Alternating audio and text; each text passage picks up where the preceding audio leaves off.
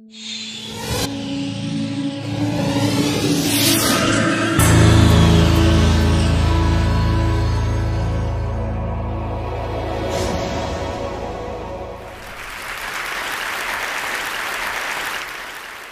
was one of those kids that every time I got in the car, I basically had to roll down the window.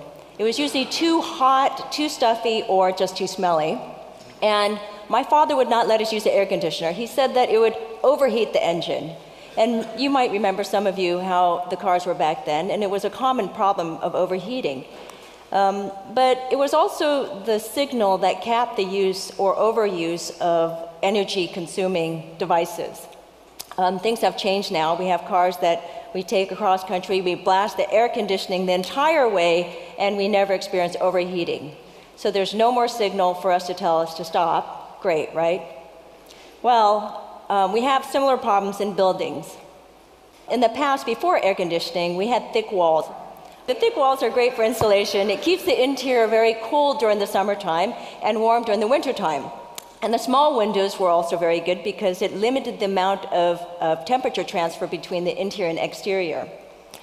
Then in about the 1930s, with the advent of plate glass, rolled steel, and mass production, we were able to make floor-to-ceiling windows and unobstructed views, and with that came the irreversible reliance on mechanical air conditioning to cool our solar-heated spaces.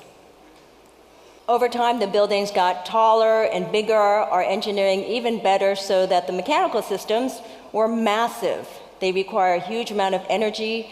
They give off a lot of heat into the atmosphere, and for some of you may understand the heat island effect in cities where the urban areas are much more warm than the adjacent rural areas. But we also have problems that when we lose power, we can't open a window here. And so the buildings are uninhabitable and have to remain vacant until that air conditioning system can start up again. Even worse, with our intention of trying to make buildings move towards a net zero energy state, we can't do it just by making mechanical systems more and more efficient. We need to look for something else, and we've gotten ourselves a little bit into a rut. So what do we do here? How do we pull ourselves and dig us out of this hole that we've dug? If we look at biology, and many of you probably don't know, I was a biology major before I went into architecture.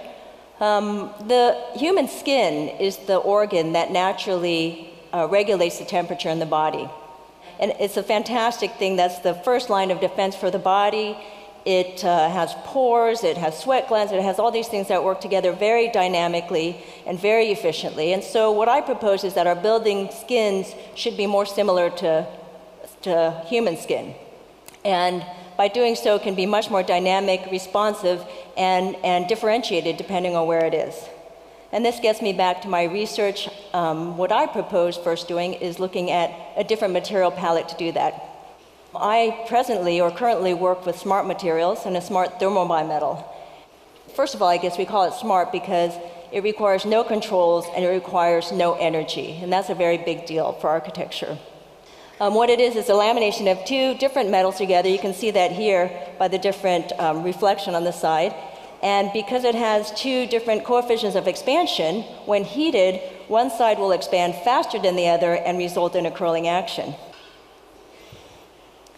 So in early prototypes, I built these surfaces to try to see how the curl would react to temperature and possibly allow air to ventilate through the system. And in other prototypes, did surfaces where the multiplicity of having these strips together can try to make bigger movement happen when also heated. And currently have this installation at the Materials and Application Gallery in Silver Lake, close by, and it's there till August if you want to see it. It's called Bloom, and the surface is made completely out of thermal bimetal. And its intention is to make this canopy that does two things. One is it's a sun shading device so that when the sun hits the surface, it constricts the amount of sun passing through. And in other areas, it's a ventilating system so that hot trapped air underneath can actually move through and out when necessary. You can see here in this time-lapse video that the sun, as it moves across the surface, as well as the shade, each of the tiles move individually. Keep in mind with the digital technology that we have today, This thing was made out of about 14,000 pieces, and there's no two pieces alike at all. Every single one is different. And the great thing with that is the fact that we can calibrate each one to be very, very specific to its location, to the angle of the sun, and also how the thing actually curls. So this kind of proof of concept project has a lot of implications to actual future application in architecture. And in this case, here you see a house that's for a developer in China, and it's actually a 4-story glass box. It's still with that glass box because we still want that visual access. But now it's sheathed with this thermal bimetal layer. It's a screen that goes around it, and that layer can actually open and close as that sun moves around on that surface. In addition to that, it can also screen areas for privacy so that it could differentiate from some of the public areas in the space during different times of day. And what it basically implies is that in houses now, we don't need drapes or shutters or blinds anymore because we can sheathe the building with these things as well as control the amount of air conditioning you need inside that building. I'm also looking at trying to develop some building components for the market. And so here you see a pretty typical double glazed window panel. And in that panel, between those two pieces of glass, that double glazing, I'm trying to work on making a thermal bimetal pattern system so that when the sun hits that outside layer and heats that interior cavity, that thermal bimetal will begin to curl. And what actually will happen then is it'll start to block out the sun in certain areas of the building, and totally if necessary. And so you can imagine even in this application that in a high-rise building where the panel systems go from floor to floor up to 30, 40 floors, the entire surface could be differentiated at different times of day depending on how that sun moves across and hits that surface. And these are some later studies that are working on right now that are on the boards, where you can see in the bottom right-hand corner with the red, it's actually smaller pieces of thermal bimetal, and it's actually we're trying to make it move like cilia or eyelashes.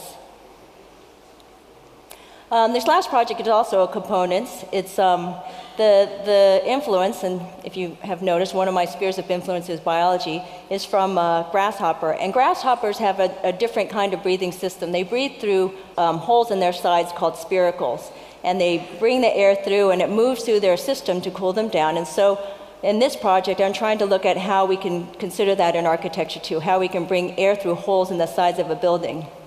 And so you see here some early studies of blocks where those holes are actually coming through, and this is before the thermal bimetal is applied. And this is after the bimetal is applied. Sorry, it's a little hard to see, but on the surfaces you can see these red arrows. On the left, it's when it's cold and the thermal bimetal is flat, so it will constrict air from passing through the blocks. And on the right, the thermal bimetal curls and allows that air to pass through. So those are two different components that I'm working on. And again, it's a completely different thing because you can imagine that air could potentially be coming through the walls instead of opening windows. So I want to leave you with one last impression about the project or this kind of work in using smart materials. When you're tired of opening and closing those blinds day after day, when you're on vacation and there's no one there on the weekends to be turning off and on the controls, or when there's a power outage and you have no electricity to rely on, these thermal bimetals will still be working tirelessly, efficiently, and endlessly. Thank you.